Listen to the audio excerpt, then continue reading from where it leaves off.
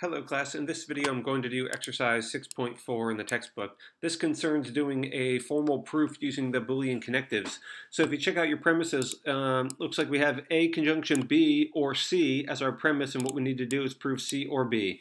In order to do this, we're going to have to pull up Fitch. So I did that for you already.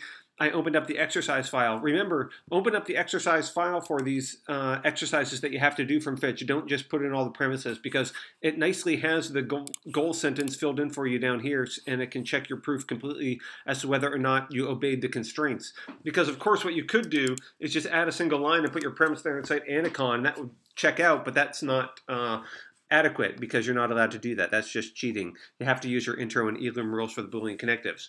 So let's do this for real. How are we supposed to prove this? Well, the first thing we need to do is just look at the main connective of the information that we're given. So what we're given is this disjunction. We know these two things, and there's only one way to use a disjunction. You have to do proof by cases. So let's first do a case for this. We need to start a subproof in order to do proof by cases. If you go up to your proof menu, you can just click, in order to start a new subproof, it's Command P.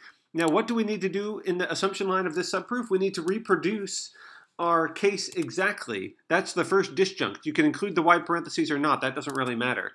Now, after that, what we need to do in this subproof is prove our conclusion. If we can show that our conclusion follows in this case, then what we can do is start another subproof. So we're going to have to start a subproof down here with our second case, namely C. You're going to have a subproof for each disjunct that you have, and we can prove that our conclusion follows in this case too. If we can do both of those things, then what we can do out here is just conclude what we wanted to show, namely C or B. This is going to follow then by what rule? Proof by cases. That is disjunction elim. All we have to do is cite disjunction elim and cite the original disjunction. That's what we're doing the disjunction elim on, and then the cases that we're utilizing, namely the case for the first disjunct and the case for the next disjunct. So this will all check out as long as we can end each of these cases with that sentence. So how do we do such a thing? Well, C clearly entails C or B. So this is just going to follow by, disjunction intro. Because after all, we already know C. So I will cite disjunction intro on this and click my C. Don't forget to actually cite the premises that you're using. So we can just get rid of that line. This should check out so far then in that case. Oh, good, we've done one case so far. Now we need to make sure that our conclusion follows in the other case too.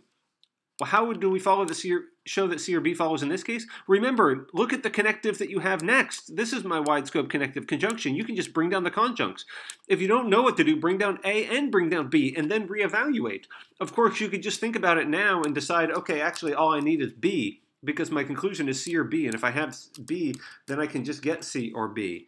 How do I show this then? What rule do I need? I got this from the fact that I already had B, so I'm doing a disjunction intro on this line. Click, please. Okay. Now I need to do a justification for this line. Well, how did I know that? I had a conjunction up here. I knew A and B. That's how I knew B. So I'm just bringing down the conjuncts. That is just conjunction elim. Okay, awesome. Now let me ask you this. See if you can figure out why I put from C, I added or B at the end of it. But when I had B, I didn't add B or C. I added the C or to the front of the B. Why did I do that?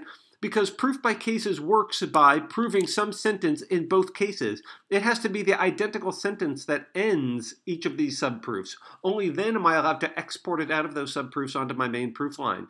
So that's why I have to remember how to use the disjunction intro rule properly. I'm allowed to add disjuncts after some sentence I know or before some sentence I know. And you're going to choose it because I've looked at where I'm going. I already know what I need, and that is what tells me what to add. So now, hopefully, if I check all this out, it's going to work. Hey, look, I even satisfied my goal sentence. I didn't cheat and use Anacon or ToteCon or anything like that. So you could save this and send it to GradeGrider to make sure that it's perfectly right, and you will be done with exercise 6.4. Thanks.